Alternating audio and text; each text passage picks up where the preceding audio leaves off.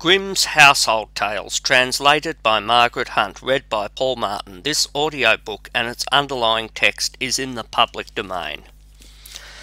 Number 75. The Fox and the Cat. It happened that the cat met the fox in a forest, and as she thought to herself, "He is clever and full of experience and much esteemed in the world," she spoke to him in a friendly way. "Good day, dear Mr. Fox, how are you? How is all with you? How are you getting through this dear season?"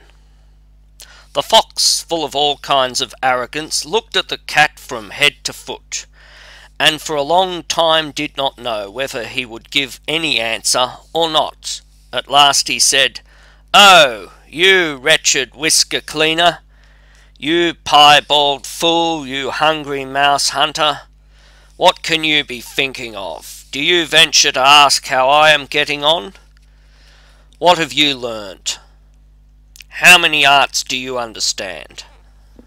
"I understand but one," replied the cat modestly. "What art is that?" asked the fox. "When the hounds are following me, I can spring into a tree and save myself." "Is that all?" said the fox. "I am a master of 100 arts, and also have a sack full of cunning. You make me sorry for you. Come with me, I will teach you how people get away from the hounds." Just then came a hunter with 4 dogs. The cat sprang nimbly up a tree and sat down on top of it, where the branches and foliage quite concealed her.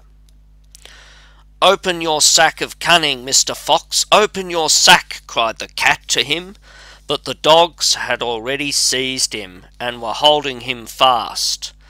"Ah, Mr. Fox," cried the cat, "you with your 100 arts are left in the lurch. Had you been able to climb like me, you would not have lost your life."